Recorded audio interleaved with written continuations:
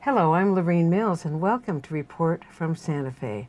Our guest today is Elias Rivera, an extraordinary painter, really a pillar of the arts community in New Mexico. Welcome to the show. It's an absolute pleasure being here. Well, thank you for the invitation. It's my pleasure to have you. We are celebrating, in a way, the publication of this wonderful book of yours. It's Elias Rivera. It just came out, and it is full. I cannot even show them to you all, but if you can see, absolutely beautiful reproductions of your paintings. I'm still stunned by it. Well, it covers most of the periods in your life, doesn't it? It's close to 50 years. 50 years. Yeah. Well, let's look at that life for a minute, because you really have had such dramatically different episodes in your life. You were born in Brooklyn. Actually born in the Bronx. Oh, born in the Bronx, I'm sorry. Puerto Rican heritage. Uh-huh. Both parents were born in Puerto Rico. And it was just an interesting journey, starting from the Bronx. It was like gypsies. We traveled around a lot. I never stayed in an apartment very long. And I literally was working. I have to say this because I'm very involved with that. I worked very early on in my life. I started working when I was 2 years old. My father was a carpenter. He took janitorial positions, and I used to collect the garbage. So for me, that's a very important issue, because I'm painting people that are constantly working. So there's an identification that I'm a worker like they are. And so that there's no pomposity or arrogance or them. I'm totally connected to the same level. And so that I can enter their world knowing what it's about, because I'm still working hard. And I'll always work hard. I'm not a trust fund baby. I have to work for a living. And fortunately, I'm doing my passion. I'm following my bliss, as Joseph Campbell says. I've been very fortunate in that way. But in New York, it wasn't. It's a very beautiful quote that he has, metaphor. Joseph, I always quote it to young students, young people. He says, when they're confused, follow your bliss. But in that, you have to be very tenacious, and you might have to fight parents, society. When I started painting, it was 1955, I entered the Art Students League in a world that was totally upside down in relationship to what I was doing. I was always a figurative painter. All I knew was to paint and draw people. I wanted to honor the human theater. And it's about us. And at the time, they were telling me, this is, you're out of sync, you're an anachronism, stop it. I mean, just, photography's taken over. What are you doing? And it really crushed me, because I wasn't prepared intellectually to cope with this onslaught, And I said, oh, well, I guess I'm just too stupid. I just have to do what I have to do. And, but the thing about it is that because I had no support either from my mom, who unfortunately didn't understand art. So I had all kinds of jobs. I had a cabinet making business for a while. I taught dancing for a while, and framing business. All of that was fine, okay, because she understood that. But art was a big question mark. Oh, she saw me growing my hair long, and I lost my son. He's gone crazy. He's gone to pot. And I didn't smoke pot, but I didn't mean that. But the thing is that somehow it allowed me to find my inner strength, because I had no support from the outside world, neither from the establishment, who wanted me to give up painting people because it was not in, or parents, or, and it was really difficult to earn a living. I'm not the sharpest guy for negotiating. I was a cabinet maker, and I'd get involved with a job and end up working for $75 cents an hour, because if I get my word, I have to do it the way I said it. And so I was very angry. I want to come back to your parents, because even though your mother might not have understood capital A art, as a child, I'm sure you did sketches, really good representations of family member. Well, that's enough to melt anybody's heart. If you see your abuelito, a beautiful drawing, And so she couldn't even understand the historical context that you were drawing pictures of the family? She knew I was in art. I mean, she knew I was in that direction, because the fact is that when I was about 8 years old, I had a rheumatic murmur, so she had to put me to bed. And she gave me some clay, and from that moment on, I knew what my destiny was, because I started making these figures, you know, and I had the hands. I just did it. And so I knew that without knowing what fine art is, I knew that that was the path. But the context of my experience at that time, culturally, was illustration. So I followed Norman Rockwell, Bob Peake, and all those people, until I entered the Art Students League. And then I discovered capital C culture and fine arts. And that was a little bit overwhelming to me. Exciting, but again, I always felt that I never questioned my talent, but I questioned my intellectual capacity. I felt I was dumb. God had played a trick on me. He made me very talented, but dumb. And it was something that I had to live with through years and years, because I used to call it the Black Plague. It used to come through and grab me, and I was catatonic for a month or so with depression. And then I'd wave out of it. But in the meanwhile, I was reading Camus, Nietzsche, Dostoevsky, and all that stuff. Kind of downer lit, if you don't mind my saying so. I mean, they are transcendent ultimately, but... But it fit where I was.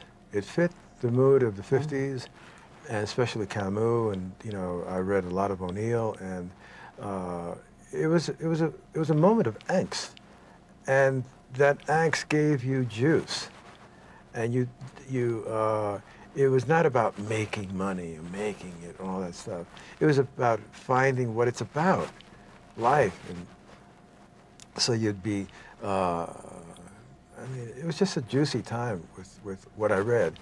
And I was right there on the same page. I was depressed. I was angry. So I was reading the appropriate people. I mean, I was able to watch 3, what's his name, Ingmar Bergman movies. I can't even go there now, because I was in the same room, so to speak. And so it was just appropriate for that period of time. Well, I wonder if in this we have a representation of some of your early work. So you started painting, you were also cabinet making, doing all these other jobs. But when did you first start painting? And I'd like to show a few of those early paintings. I don't know if there's one in here. I'm not sure if there is. Let me see. No, they're on behind me. The subway one, and the Brooklyn restaurant. And I have to say something about that period too. That period, I never left the house without a sketchbook. And so I was always sketching in the subways and the automats, and I felt like, I'm a movie buff, you know that. And I love movies, but the issue about movies also is that they're dealing with the same issues that I'm dealing with, the theater of people. And they have X amount of space, and they have to make that space interesting, which is lighting, rhythms of light, plastic considerations, you know, lights and darks. And also a great actor is a truthful actor.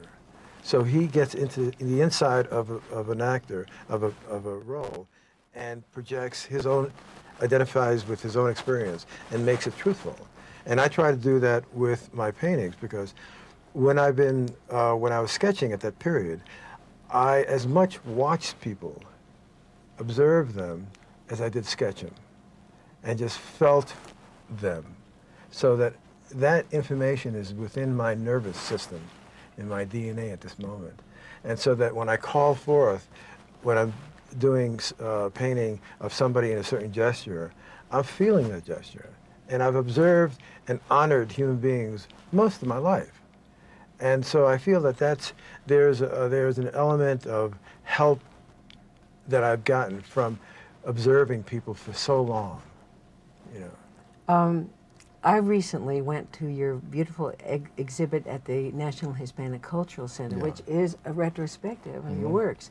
And it starts with those early, there's one called Birmingham, and there's a lot of your subway and the automats and all this, but they also have a series of sketches where I think you had a job looking after children. Right. And when you would put them down for their naps, you would do these exquisite sketches of these little faces sleeping. They're adorable. Just especially when they slept. And then there's a series of self-portraits there too. And but I want to move on to your next phase, because you moved west to Santa Fe. How did that come about? How did you hear about Santa Fe? How did you? Most people who are in New York really don't think about leaving New York. Well, if I would have left, I would have died, because if you would have left, you would have died? Or if I would have stayed, I would have died. Because, I mean, spiritually, emotionally, because I was constantly getting brick walls, career-wise. I mean, I was earning a living and, you know, barely, because I was doing something I didn't want to do. So I knew that I wouldn't be pursuing whatever I was doing, cabinet making, framing, whatever.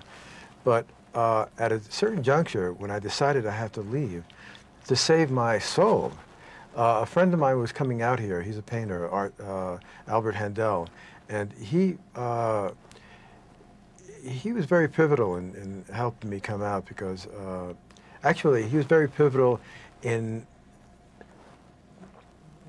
There's an element of New Yorkers that feel that New York is the all end. You can stay there. It represents the world. There's a certain kind of arrogance, okay, and it's a phenomenal city, okay, but if it works for you. And for most of the part, it worked for me culturally, and I was painting the people, and so for me, it fed me my material. But at a certain juncture, it shifted, the energy shifted, and I lost the people. There was a lot of sense of violence and a lot of anger, and I wasn't comfortable sketching in the subways. And the automats were taken over by Burger King, and I lost that world.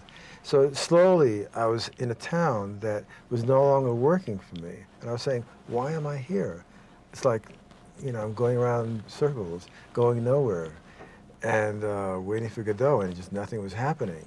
And so what I decided is that I'm leaving, and I wasn't sure, but I was a cabinet maker, so I fixed my van up, and it had my studio, my music. I never leave without my music, and sleep there, everything. And I was just leaving, okay? And I fixed up. Fortunately, I had half a brownstone duplex, and so I fixed that up. That was my rent. I had an income from there. That's what saved my. It really allowed me. That income allowed me to wear one hat instead of multiple hats. Cabinet makers, this, that, and I did everything in my life. I even remember Mullenbrand on the waterfront. I did that for a few days. You covered the waterfront? Well, I worked in the in the waterfront, and they were laughing at me because I was trying to lift these monster 100-pound bags. It didn't work. So, but the thing is that I just left. And when I came here, and La Bajada, and I saw it, I was home. It was like an instant love, and I've never lost that love. I am so grateful to this town. I can't believe, you cannot believe it. And the thing is, when I got here, I was already sick with nephritis. I didn't know it. So, which is a very, pretty deadly kidney disorder. And fortunately, I met my wife, and she fell in love with me before I got sick. So she became my nightingale, Florence Nightingale, and helped me through a lot of difficult periods, And but at a certain juncture, I realized that I kept on getting sick, and I had it the second time I was in St. Vincent's, and they were feeding me Howard Johnson food. I realized that I had to take responsibility. So I went back. I had a little cottage. I went in Delgado Street. I went back to my cottage. I became a macrobiotic. I took vitamins, and then I did take diuretics. But it was the macrobiotics that changed the whole thing. Boom, I found. And it was. But again, I have to thank Santa Fe for allowing that environment, that spirit to happen, that I could feel like I could heal myself in this incredible, extraordinary energy field, because it's an energy field. Well, not only were you physically transformed, but your art, your creativity was transformed. Let's hold up one of the Santa Fe pieces, and we'll look at several here. Well, when I met my wife, she was working at the Downs, of Santa Fe, and so I did a series of paintings of the Downs, and then I did, where is it? I don't have it, we don't have it here. The Portal. The Portal. Well, we'll show that. We'll show the Portal. Yeah. But so you did a series of paintings at the Downs with, and I think some rodeo paintings, and then the wonderful ones from the Portal and the Plaza, which we're showing. Yes. And but there was a whole other palette of light that you hadn't used before. Yeah. First of all, a couple of things are working here. First of all, the light here and the expansiveness of light is just extraordinary. New York is a mood city. It's dark, it's moody, it's psychological, and it's intense. But here it's expansive, and I'll just jump for a second. I was here 3 or 4 years. I went back to see my beautiful, beautiful duplex, and I felt like I was Alice in Wonderland. It had shifted to this small because my sense of space had just changed. And but the thing is that the light here is so extraordinary. I was happy because I was doing one thing. I was pursuing my career because I had an income from my New York apartment, Brooklyn apartment, and so that, and also I was home.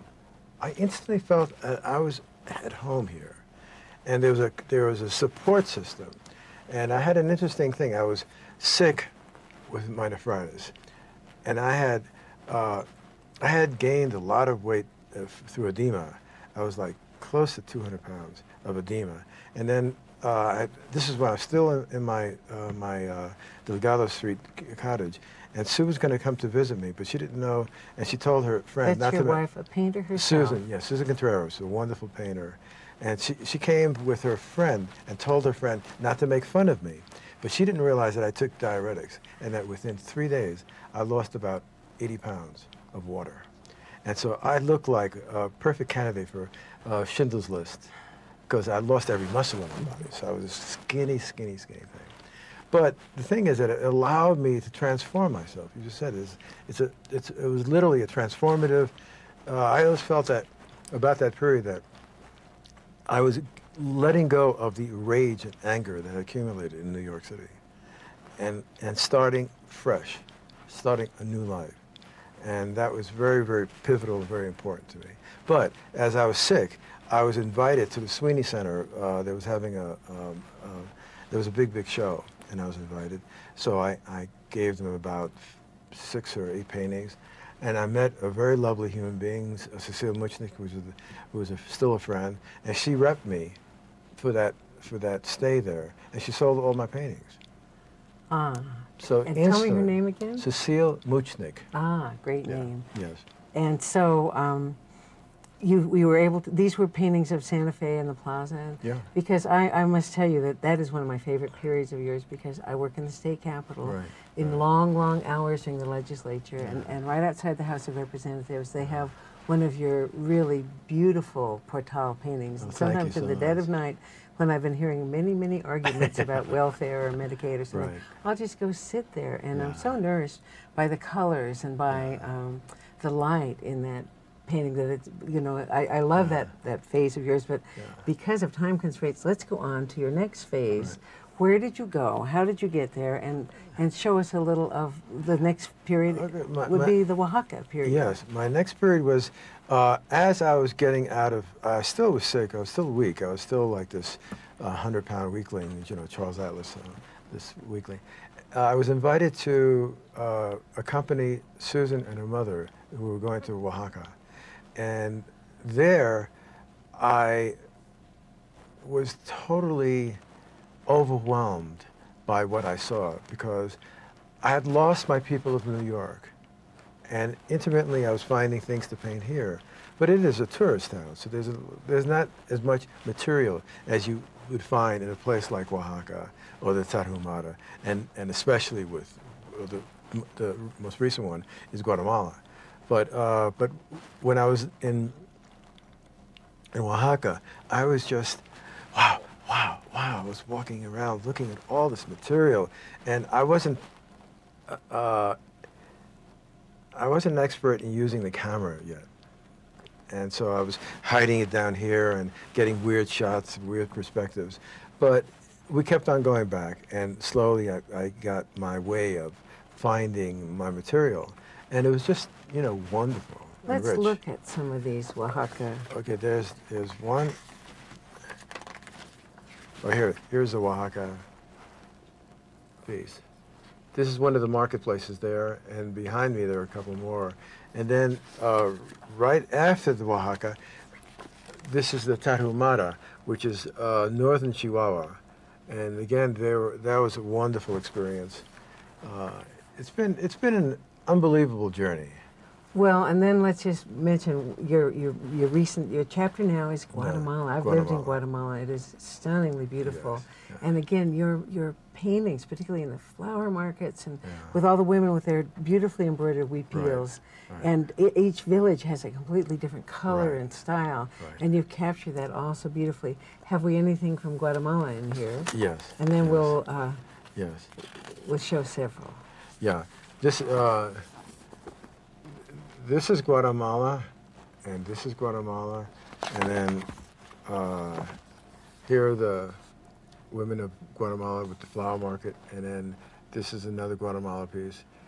Again, it's I feel like it's an endless candy store for me, and I love the people. There's a chemistry that happened. It's just like, wow. And you do catch in the individual, just the common person, because as you said at the beginning, because you are a worker yourself, you embrace them in their full human dignity, and you kind of bring forth the human spirit of the old woman with the flowers, or the young child looking at her mother, and we don't have much time left. We're talking about all these places. We'll do another show because I've got a lot more to talk to you about. Okay. But how important is place in terms of evoking the spirit of people? You have all these different phases, and they're so dramatically different because of the places. Right. Well, I think that they all have different energy fields. And if the energy field speaks to you, even within Guatemala, there are towns that don't speak to me. Just the energy isn't right for me. And one of my favorite is Almalonga, which is essentially a vegetable marketplace. And what they wear, and I'll describe it. The first time I was there, I went a little earlier, and it was just like this Porgy and Bess. They're sweeping the streets, very calm, and little by little there's more activity. Well, I felt like I was in hair, that I had dropped an acid to me, because the color was just unbelievable. And the energy, they're wearing this, as you know, huipiles that are gorgeous, carrying beets, carrots, flowers. I mean, this is an array. I felt like I was on a psychedelic trip. And it just astounded me, and it still astounds me. And it creates such a joy. While I'm painting it, I'm enjoyed because its color is so healing. And I love these people, okay? So, and it's curious what's happened. It happened accidentally because most of the marketplaces are filled with women working, and the men are carrying stuff, but they disappear mostly. And so I've ended up, I'll go backtrack. When I was in New York, I was painting mostly older men, the automats, and some women. And then I went through all these phases, and I ended up recently painting and honoring women, mostly. And it's just, it just happens. And so it's very interesting that where you're taken. I always feel like you're taken somewhere on a journey. And one of your paintings at the National Hispanic Cultural Center of these women with these flowers is called Flowers of the Earth. And it's not the flowers you're talking about. It's these beautiful women that are blooming there on your canvas. Another thing I want our viewers to know about, you have a DVD. It's called Elias Rivera, Through the Eyes of a Master.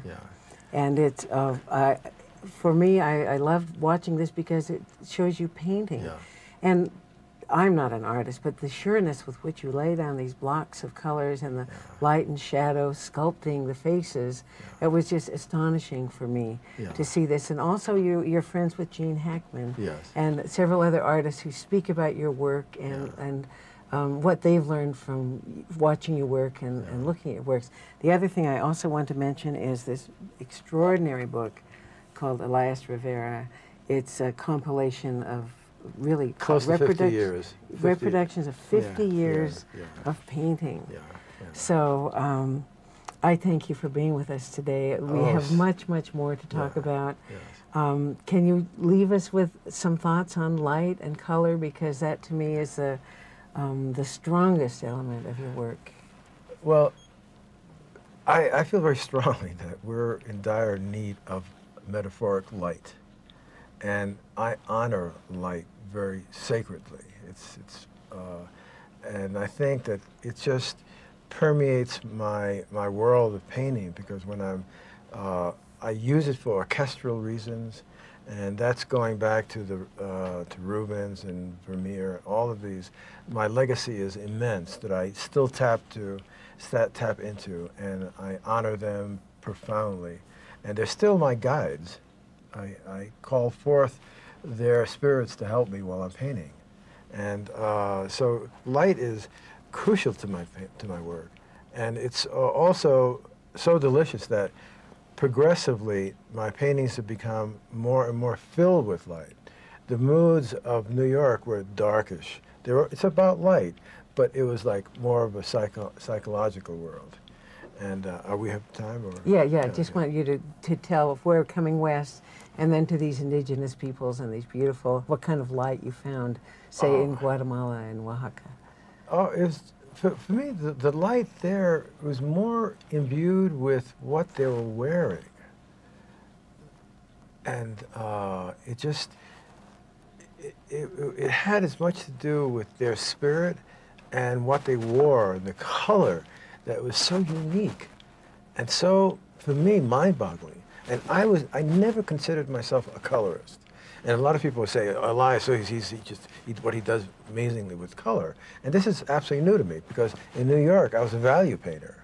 And I'm glad I was, because it's a very solid background, a solid structure.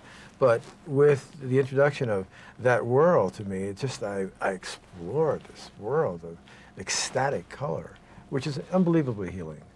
Yes, it is, and I thank you for bringing us this world of ecstatic. It's my honor to do it, because I feel like I'm following orders when I'm painting.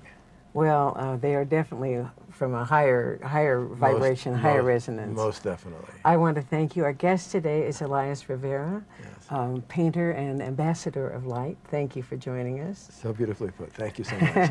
And I'm Lorene Mills. I'd like to thank you, our viewers, for being with us today on Report from Santa Fe. We'll see you next week.